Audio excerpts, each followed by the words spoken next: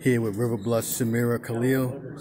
Just first off, just when you went down early in the first quarter, just how concerned were you about coming back?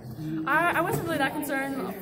Second half is normally when we start going. Sometimes we get off to slow starts, and I just learned we can't worry about that. That we got to keep fighting and come back. We're a team that'll fight, and we won't let that get to us. Well, talking about being down 13-1.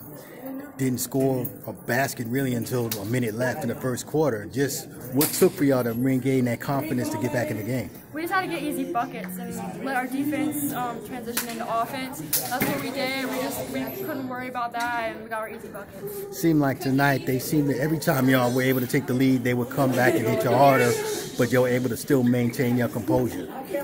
Well, we've been in that situation before many times, especially down the stretch with our last couple region games. So we just had to stay poised, and I think we did that. We just had to keep playing our game. Guess what do y'all expect Thursday night at Lexington? Oh, it's going to be a dogfight. You know, Lexington's going to come after us, and we're going to go after them. It should be a really close, fun game. I have a lot of confidence in our girls, though. What did you learn from the first game that will help you this time around?